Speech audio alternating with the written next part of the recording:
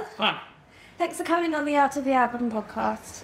Nice to be here. And so we are going to talk today about the ABACAB cover that you did for Genesis in 1981. Yeah. But before we get into this cover particularly, I'd like to just go back to what led you up to it. So starting with maybe how you got into the music business as a creative. Okay. Well, I go back a very long way, and the reason first of all, the reason I became a designer goes back to when I was at school, and I loved art classes, but I wasn't really that good at it. But I had a really, really good art teacher, Mr. Grant, I can still remember his name. Wow. All those years ago, who sort of saw something creative in me and just kept pushing me until he sort of said, right, I think what you should do is try and see if you can go to art college. Was that something that wasn't in your family as such then? No, not at all. Right. No. No, it's just something that I found within myself. Yeah. So I managed to go to art college and ended up at the London College of Printing, which is now part of UAL.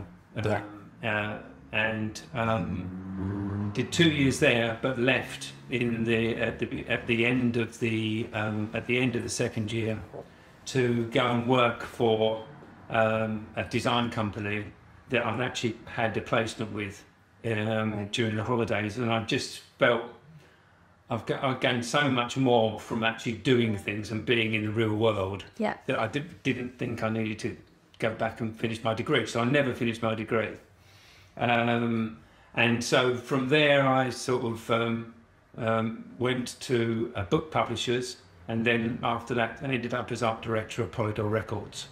That book publishing into record companies seems to be quite a well-trodden path. Well, I was at Octopus Books, and I was in charge of all the covers and the inner sleeves sort of thing. So it was very much, and so I was working with a lot of photographers, a lot of illustrators, and art directing them. And funny enough, one of the artists I worked with, a guy called Brian Grimwood, who is a very, very good, quite famous illustrator, and he did a couple of covers for me at Octopus Books, and then said to me, I hear there's a job going at Polydor Records for the art director of album covers. So why don't you go for it? So I did, but I got the job, which was amazing. So he sort of led me into that. But the reason that was my end goal anyway, because when I was 15, I sort of obviously discovered music, but mostly discovered that I liked looking at the album cover, looking at the inner bags, reading the lyrics. And way back then, which is sort of mid 60s, record stores used to have listening booths. So you would go and say, "Oh, well, can I listen? I'm thinking about buying, the Neil Young album. Can I listen to it?" So you would be able to go and listen to it, and while I was listening to it, I'd be looking at the cover.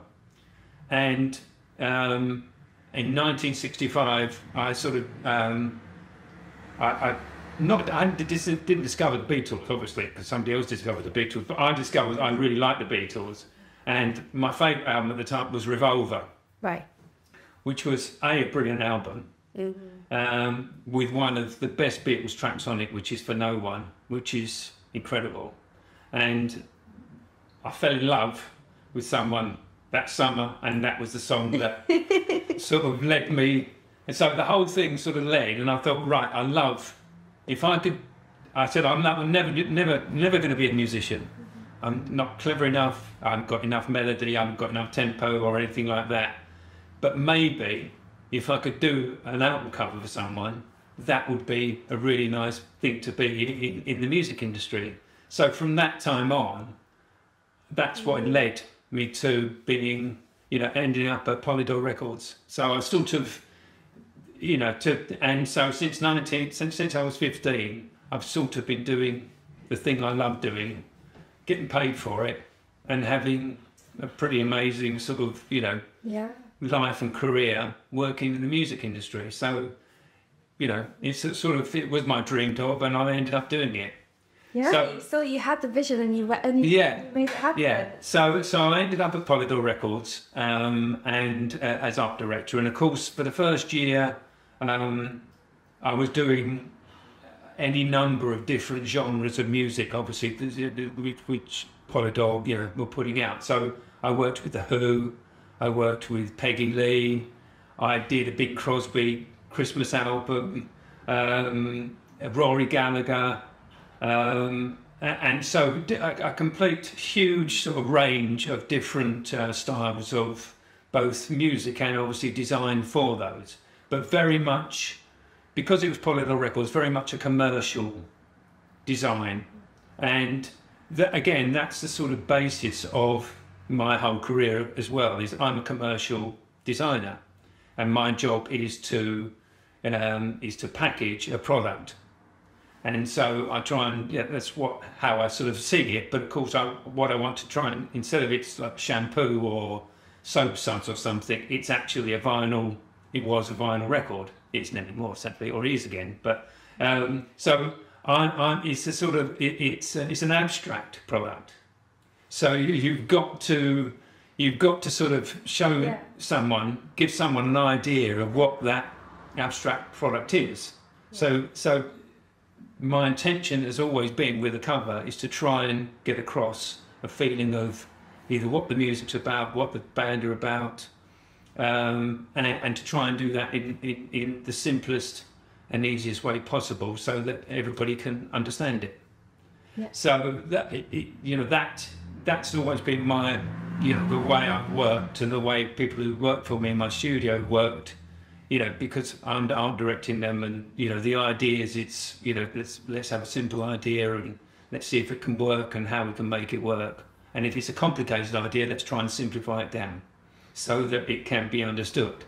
And of course, there are designers that do very, very complicated things with very, very sort of with lots and lots of meaning and message and stuff. I mean, you can go back to the Pink Floyd sleeves.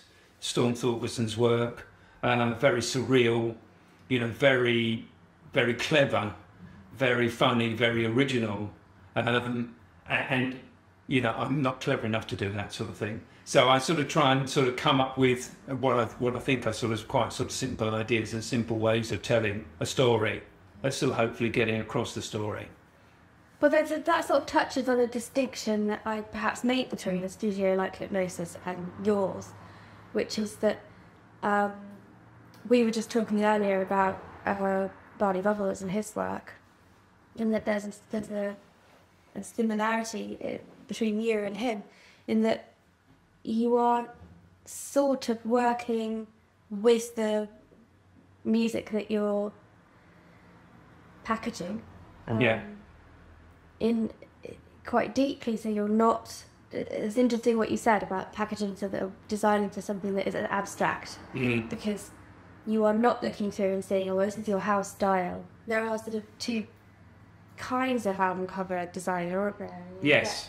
A certain level of quality and some similarities sort of cropping up, but there's not a house style that is just, this will work for anyone. You're definitely focused in on who that musician is and what the brief is in this case. And there's a huge variety of stuff that we can see in your cover stories book. Yeah. And it's fairly early days when you're doing cover for ABACAB, but you'd worked for Genesis before. Yes, I did a Duke album cover for Genesis, which was the first. They did an album called Their Number 3, which was basically when Peter Gabriel left, and they made Phil Collins said he would do the singing as well as playing the drums. So Then number 3 was a big album for him. Was probably the sort of change from the sort of the very sort of progressive sort of, you know, Lamb Lies Down and Nursery Crime and all that sort of thing. So then number 3 was a much more sort of, if you like, poppy, well, yeah, pop, a slightly more popular album. That was quite successful. So then they came up with they wanted to do the next album, which working with Genesis was quite different because everybody you work with is different. So for instance, you know, I worked with Kate Bush. Well, Kate Bush was the ultimate sort of artist in terms of knowing how she wanted to sound, how to make her sound like she wanted to sound, how she wanted to look, how she wanted to perform. She was completely in control of all those aspects of herself as an artist, including the way she wanted to be photographed and the way she wanted to be seen, you know, on a record cover. Genesis were almost the complete opposite to that, which I found out quite quickly working with them. One of the things I'm really absolutely passionate about is listening to the music. Right. As soon as I can. If someone says, you know, I want you to do an album cover, I'll say, great, where are you? What is there some music to listen to? Because that's the starting point. That's what I'm trying to package, as I say. So it's, and also meeting the band, and I love going to the studio, you know, either whether they're rehearsing or demoing or actually recording, because, you know, you're in it. Do you know, I like to surround myself with what I'm trying, you know, with what I'm doing. So they said, you know, I was approached, you know, to do the cover by the record company, and they said, you know, you should go and meet the band. So I went to meet the band, and we talked about they were obviously recording Duke, but they said, we haven't really got an idea. We haven't got a title for the album. We don't normally give titles to our tracks until very, very late on. Sometimes, you know, the lyrics are written much later after we record the music. So we haven't really got an idea. Okay, fine. We don't want to be on the cover, so that's fine. Go away and come up with some things. So what I did was I thought, well, it'd be quite nice to do an illustrative, maybe do something illustrative. So I got a few illustrators' portfolios and a couple of photography portfolios to sort of look at abstract images and that sort of thing. Went down to meet the band again. We trawled through a few and we sort of narrowed it down to 2 or 3 different illustrators that they liked.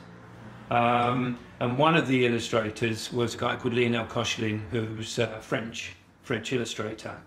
And they said, yeah, we quite like it. Let's see what he can do.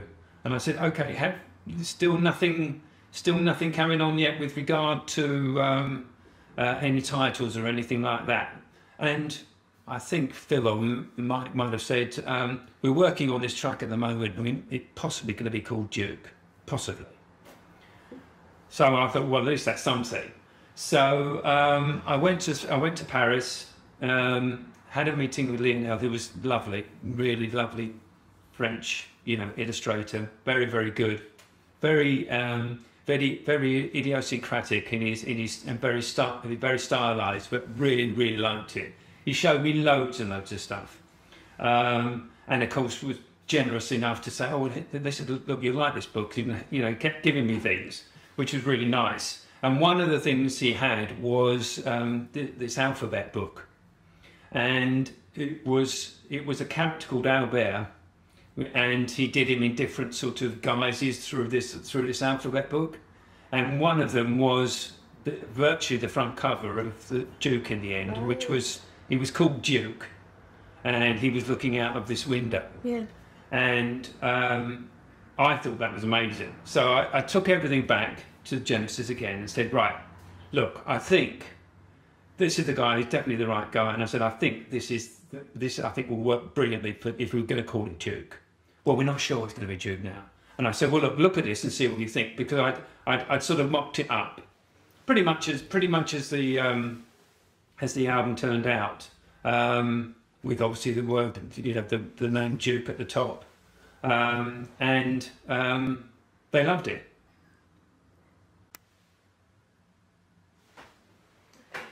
So the Duke album ended up being okay. They really liked it and did really well. So the next one came up was a year or so later, was for the album for ABACAB. Again, I went down to see the guys. They said, listen to some of the music, and then I said, right, title, any ideas? No, we got no ideas whatsoever. I said, okay, what do you want me to do? Do you want to go along the same route as we did with Duke, and I'll get some illustrators' portfolios, really have a look at them, and then when I bring them back, maybe you might be a bit further along with some of the recording. So I said, yeah, fine. So again, trying to make life as easy as possible for myself. Right, okay, I'll find some new illustrators, take a few down, show them the ones I really like, and see what happens. Went down to the next time, listened to a bit more music, and they said, I said, any titles or anything yet? And they said, no. The only thing we've got is this chord sequence, which is ABACAB. So ABACAB. That's all we've got. Okay, fine. So we looked through.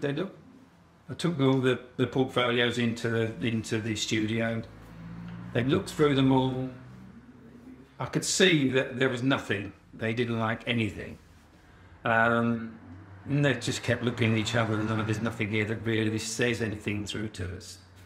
While one or two of them were looking at the portfolios, I think Mike Rutherford picked up my little sketch. Well, I laughingly called it a sketchbook, which was just sort of like a little black moleskin book with torn out pictures, things that sort of, I thought, well, let's give me an idea for something or other. It was quite full with drawings and some torn out photos and some things that, just, that might give me something to work on for the next cover of someone. Anyway, in there, Mike lifted up the book and went, Eureka, I found the cover. What you found in there? Didn't show it to me, showed it to Phil and Tony, and they all looked, yeah, that's it, brilliant. So I said, let me see what it is then. So they turned it round, and literally it was I'd torn out some, used to get a Pantone swatch book, which was a book full of tiny little postage stamp size colour references. And I'd just torn out a few little scraps and stuck them down, and then put a bit of black ink over the top of them, and it was that size. Really? And they said, yeah, this is the cover. And I went, this is the cover? They went, yeah, go on, off you go, come and sort it out. And I said, okay, all right, great, that's simple. And they said, yeah, let's call it ABACAB. So I went, so of course then I had to go to see the manager and tell him the exciting news that they'd chosen this ridiculously tiny little image that I then was going to make into an album cover. And laughingly at the time he said, I suppose you want to be paid for this? So I said, yes, of course I will. And then of course, so he was fine, that's fine, okay. So then I mocked it up, but I mocked it up in 4 different colourways. So I had the original one, which is the one that ended up being the one that went throughout the whole of the life of the album. Which is the yellow pin. Which is the yellow. It's You have to show us as you've got the prints like there. Yeah. So it's that one. Yeah. So that was the original. And those are the exact colours that I used. So I went to the record company and said, this is the cover. you know, and they again laughingly said, you know, what do you think this is? And I said, this is what the band want. They love it. And of course, they had quite a good reputation by then. They sold lots of records. So as far as the band were concerned, what they said went. If their manager said that's what's going, then the record company really had to just go along with it. So and I said, by the way, Genesis are paying me for the artwork, so you don't have to worry about it. You know, don't worry. So I won't tell you how much it is, because this is, you know, and it was inch for inch the best paid album cover I ever did. So the simplest and easiest and the best money maker I ever had.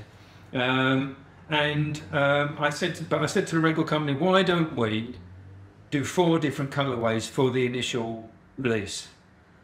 And they agreed to that. And not only did they agree to that, but they agreed to having beautiful proper white card, and also to embossing. So the cut, so it was like a relief. And I wanted to have that sort of feeling that it was actually stuck on paper. So the embossing sort of gave it that sort of 3-dimensional look, which really worked really well. So the initial release came out on 4 different fine covers, and by all accounts, that everybody bought at least 1 or 2. Some people bought all 4, believe it or not. So they all sold out. The first pressings all sold out in vinyl, and then they went back to just the 1 colour version, which is the original one with the blue and yellow, which is actually, believe it or not, quite Ukrainian sort of flag colours. It is. I was obviously sort of well ahead of the game there. So you really shifted units for them with that design. Really shifted units. It was a gold selling record in the UK, and did really well. So and also, as I said, I got really well paid for it. And not only that, the band agreed to let me have the copyright. So I own the image. So, you know, that to me, that was sort of, if you like, the epitome of my greatest album, because it's the simplest solution and the simplest idea, but I think hopefully you get everything you need to know about what's inside that package, really. Yeah, it's pure simplicity. Yeah. So it's sort of that's if you like, that sums up Bill Smith's studio. It's ABACAB.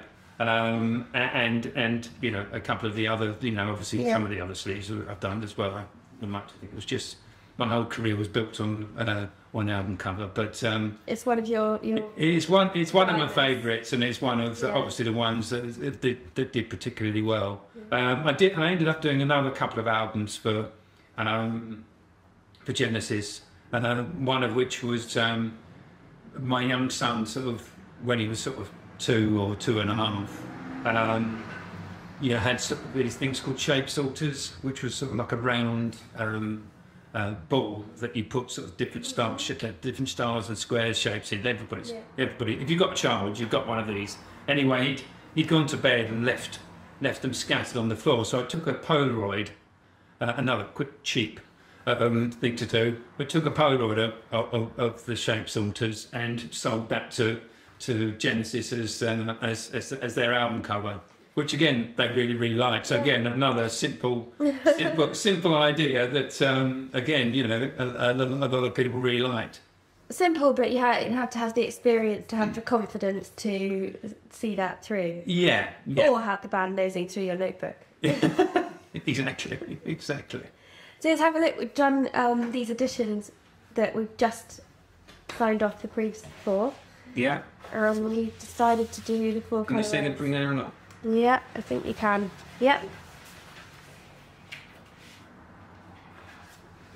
And so it's nice to be talking about this cover on the day that we've approved the brief. Yeah. It's all professional, it's gorgeous. They look really nice. Yeah. Really, you know, pleased with the colours. Really love, you know, it still says something, even though it doesn't say Genesis or ABACAB anymore. It still says something, and I think if you know, if you like Genesis and like that album, it might be quite nice. And again, that's where I sort of keep going back to.